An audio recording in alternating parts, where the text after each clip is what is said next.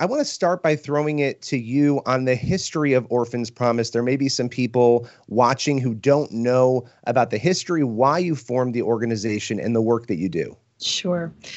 Well, 20 years ago, my husband and I found ourselves in our 50s. We had 4 children, 2 biological, 2 adopted, and we were just kind of comfortably going through life and heard the story of 3 sisters in Ukraine who were potentially going to be split up so that they could go to different homes to have a family. And God just began to burden my heart with the fact that they were not to be split up. We didn't know anything about them. We didn't know their ages, their names, anything. But we began to follow the leading of the Lord, and we went and pursued adopting. And a short time later, less than a year later, we came home with 3 new daughters from Ukraine who were 9, 11, and 13. And we thought that we were just being obedient to the Lord about that very specific situation. And we came home, and in short order, our friends were saying, Mama, Papa, can you find a home for our friends? Of course, they spoke no English. We worked with Natalia, actually. That's how she and I became friends. She was getting her master's degree at Regent University, and we just hired her to come to our house a couple of days a week to help us talk to our kids. In the process of that, we were struck, Natalia and I were both struck by the fact that 99% of children who are in orphanages worldwide will never have families. They will never be adopted. So while we were happy with our family situation and we were moving on in all of that, our hearts were burdened for the 99%. We said, what happens to them? So I'm so glad we're on a prayer event today, because honestly, that's how Orphan's Promise began. Natalia and I, for 2 years, walked around our neighborhoods at night and just prayed and said, God, we're 2 little people and our hearts are burdened for these children. Family is your idea. What can we do? As time went on, we had a center that started in Kyiv, Ukraine, because CBN had an office there. We talked about what would it look like if we could help children who were going to age out at 16, which is what happens to kids in these orphanages. No family history, no knowledge of how to manage money. They don't cook for themselves. They don't know how to buy their own clothes. And we said, what would give them a leg up in the world? And so we said, well, if they could speak English, that would probably put them a notch above everybody else. What if they could do computers and do computers well? That would give them job opportunities. And then we knew that you can change the circumstances in the lives of children. But if you don't change their hearts, if you don't change that orphan spirit that's in them, then it'll all be for naught. So we started what we call the School of Life, and it was really how to do the things I mentioned, how to cook, how to iron your clothes, how to have a job interview. It was the computers, it was even music, it was language. But the bottom line was, who is God? Who is God to me? And who am I to God? And, in the beginning, the kids kind of bucked that, because it was sort of like, I don't really need that. Give me the computer, give me the English. But at one point, we had to revamp some classrooms that they were meeting in. And you know what they didn't want to let go of? The School of Life, because for the first time, things were making sense to them. For the first time, somebody was listening to their questions, listening to their hearts about things, and they were learning that they were created with intention and with purpose.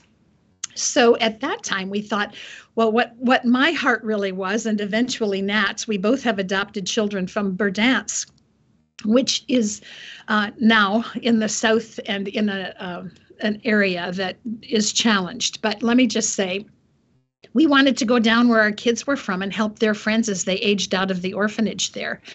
So we opened a center there. We never had an idea that OP would grow the way that it has grown. I mean, that was so purely God.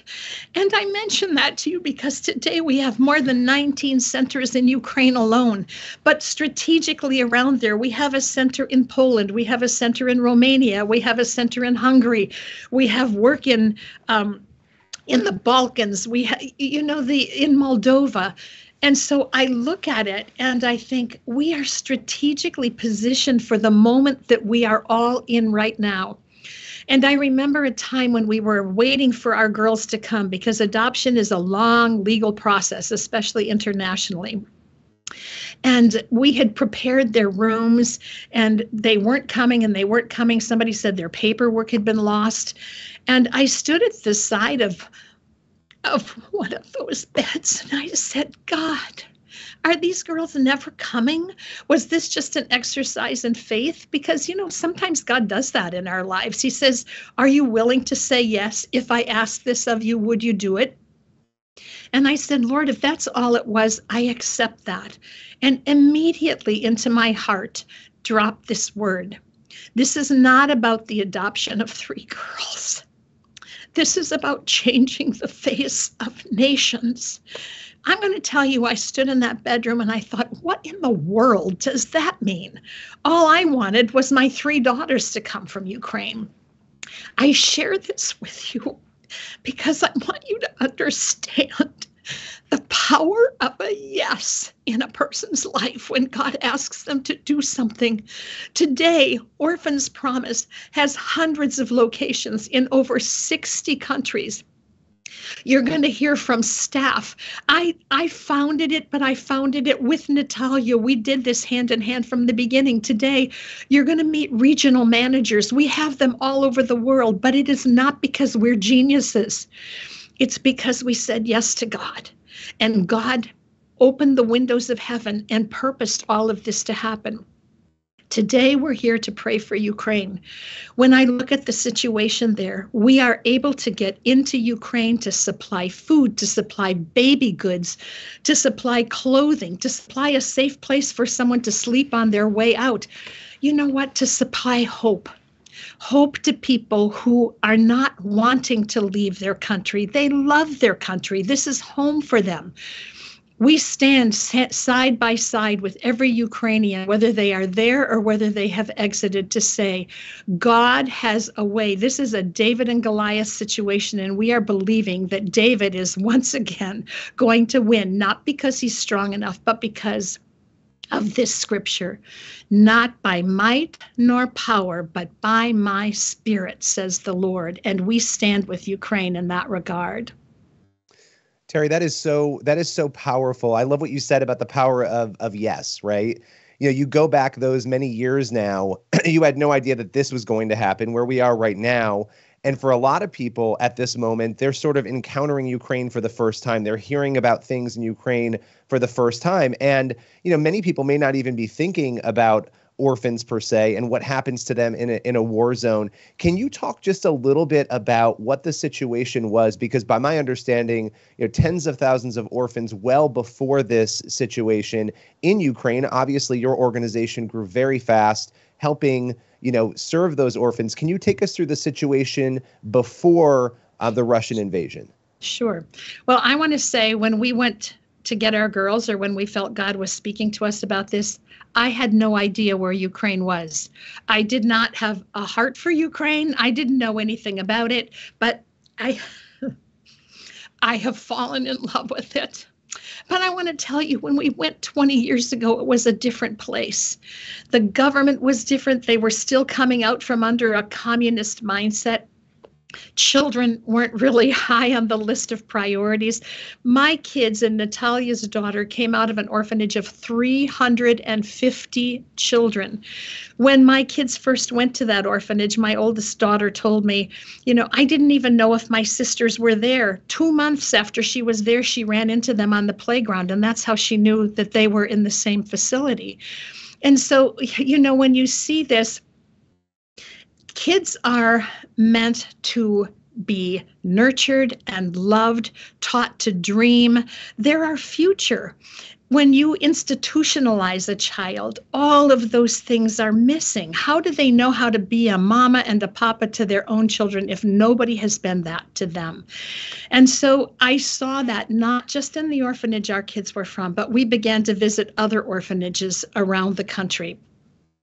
It was really a matter of kids whose parents, for one reason or another, either had lost their lives, couldn't take care of them because of poverty, or were involved in drugs and alcohol. And the reason was because things were so desperate there that they couldn't manage. They resorted to that just to be able to survive themselves.